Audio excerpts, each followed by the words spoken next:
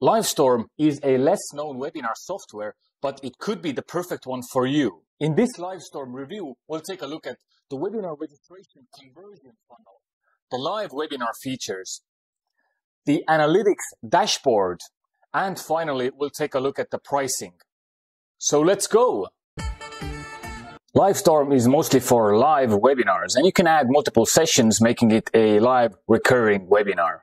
It is possible to create an automated session as well. With this automation builder, you can add a sequence of automations that can happen. For example, I can start a video at a specific time, and it will start 2 minutes after the event has started, and I can go so on. This is an example of an automated webinar session. The problem with this is that I can only add a video, and after the end of the event, I can redirect my attendees to a different page. The problem with this is I can't add any kind of interactions to it. I can't add offers, I can't add polls. So the automated webinar feature here is quite basic. Customizing the webinar registration page is broken into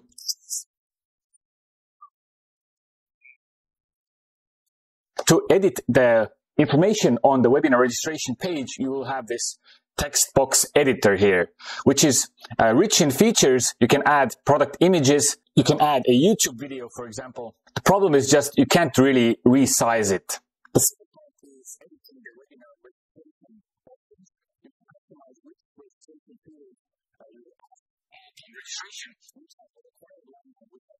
Fields. You can also add your own webinar registration questions. A unique feature here is that you can only allow registration with work emails. That means people can't register with Gmail, Outlook, or Yahoo emails.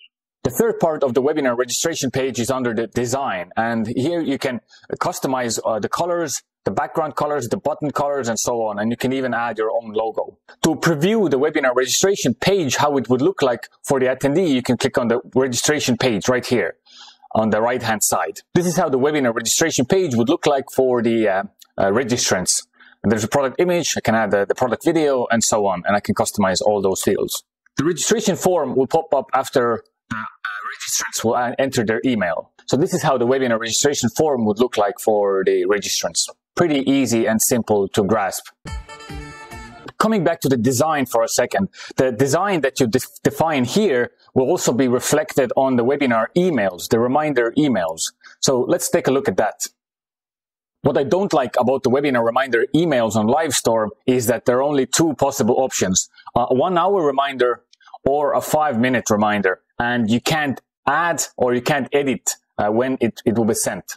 What I do like is that after the webinar, you can customize a different email for the ones who attended and the ones who didn't attend your webinar.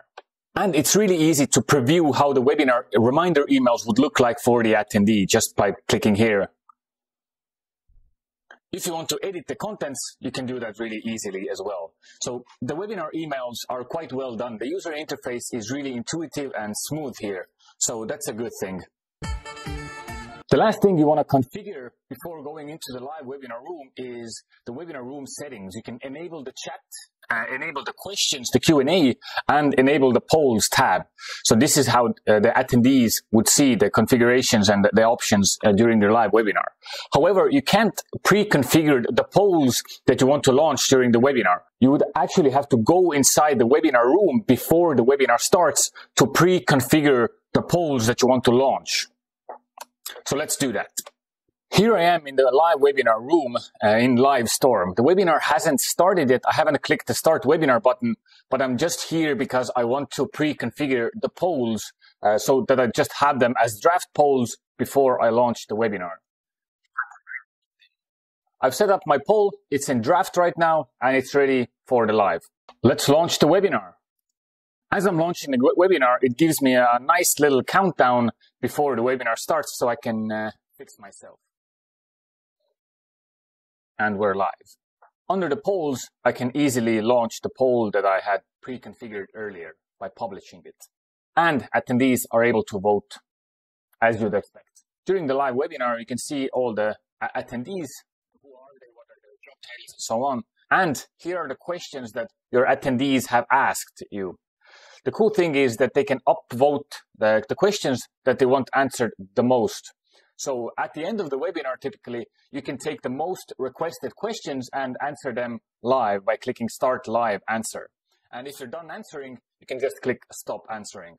Easy as that. For the less popular questions, you can type a written answer, or your moderator can do that for you. So you'll know that you can answer all the questions either live or by typing a written answer. Just like this. One slight downside for Livestorm, in my opinion, is that there is no way to inject the slideshow right into the platform. If you want to share your slides, you would have to share the screen and basically share your PowerPoint presentation and run the presentation on your computer. The problem with screen sharing your slides is that the quality of the text on the slides will depend on the video quality. If the slides would be launched directly from the platform, the quality would be higher. When I'm presenting my slides, and at any point I want to emphasize something on the slides, I can maximize my webcam to explain something to the audience, so my audience can focus on me talking, and when I'm done emphasizing the point, I can go back to the slides to maximize the slideshow. This is just directing the attention of your attendees, and it's a good presentation tip for you. If at any point during your webinar you would want to share a video, you can do that by sharing a media. You can share either a YouTube video link or an uploaded video. One useful feature on Livestorm that helps you while you're presenting is that you can mute all the notification sounds and actually hide the chat bar, so you can solely focus on delivering your webinar contents. The entire webinar will lead up to a point where you want to make your sale, to make your case, and to present your offer. You can do that under Actions to send a call to action to all your attendees. The call to action feature is not that good, actually, because first of all, you can't add a product image at all, but you can add a button. So let's do that. Let's send the call to action, and the call to action would look like something like this for the attendees. A huge problem with this is that it's a pop-up, and the attendees can dismiss this pop-up like this. Now, if they've dismissed the pop-up, there is no way to bring it back up again. And that is a huge problem. Webinar sales don't happen like this. It's a steady process of convincing and proving the value of the product or the course or whatever you're selling. And you're starting to win over the audience gradually throughout the webinar. Instead, you want the offer to stay visible for the attendees while you're giving testimonials, giving selling points, and trying to convince them why buying this product or this course or whatever you're selling, why it's the best decision they'll make this year. But presenting the offer in such a pop-up way is not really consistent with the way sales in webinar really actually happens.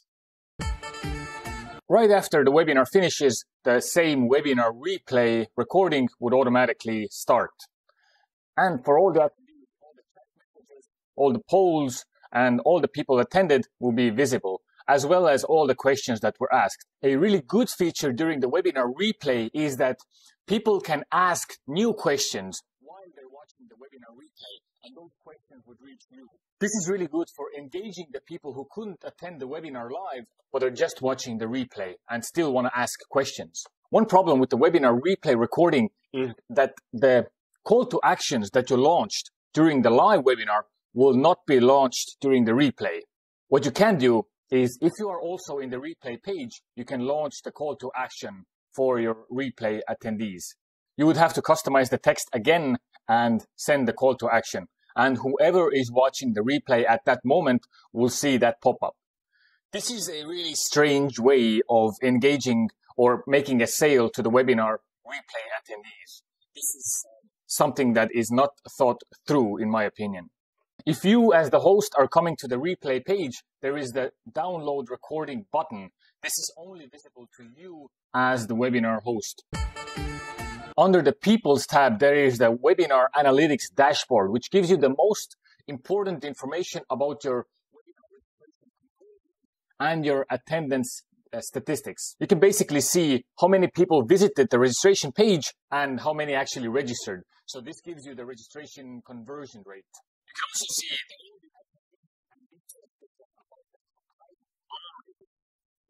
And you can see their answers to the registration form. You can also enable some more columns to get some more information like the city and the number of engagements. And for example, the sources, the UTM parameters, and the browsers and operating systems that they used to join. One important insight that you can learn is the progression of connected attendees during the webinar. You can learn when did the people leave your webinar and when did they join? When were the peak times, and maybe there was something you said or a point where people started leaving the webinar. This is where you can learn it and improve upon your future webinars. You can download as CSV file the registrants' email list, the chat messages that happened during the live, and the questions to make a personalized follow-up with the people who asked the questions. Livestorm is essentially a free webinar software. However, there are some really restricting limitations on the free package. You can only have up to 10 registrants per webinar and only 20-minute webinar sessions. It will just cut off right after 20 minutes. If you want to remove those restrictions, you would have to go with the webinar premium plan.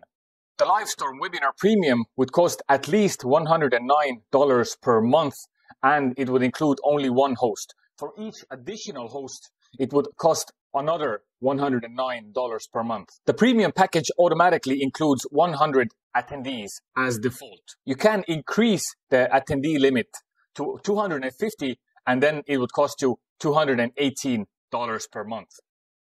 You can go all the way up to 1,000. If you opt to go with the yearly subscription, it would be cheaper for you.